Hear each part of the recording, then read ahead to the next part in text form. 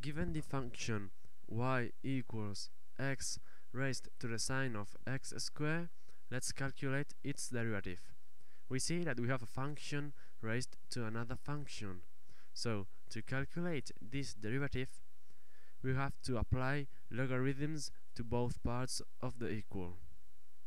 So, the natural logarithm of y equals the natural logarithm of x raised to the sine of x squared.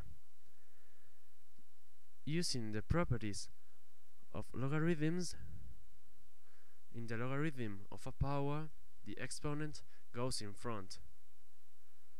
This is the natural logarithm of y equals the sine of x squared times the logarithm of x. Derivating everything, we have the derivative of the logarithm of y is the derivative of y divided by y equal the derivative of a product, that's the derivative of the first element, times the second one, plus the first times the derivative of the second.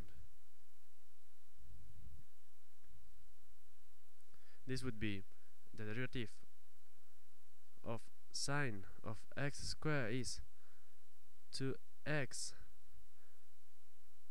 times the cosine of x squared times the logarithm of x plus sine of x squared times 1 divided by x. The derivative of the logarithm of x. This is the same as the sine of x squared divided by x. And we would have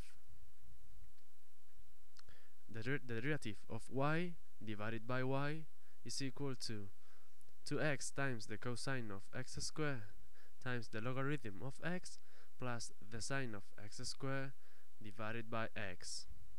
The y that is on the denominator goes to the other part multiplying.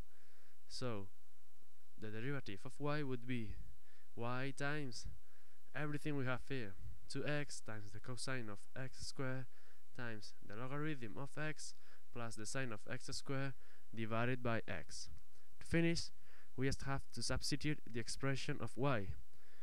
It would be x raised to the sine of x squared times 2x times the cosine of x squared times the logarithm of x plus the sine of x squared divided by x.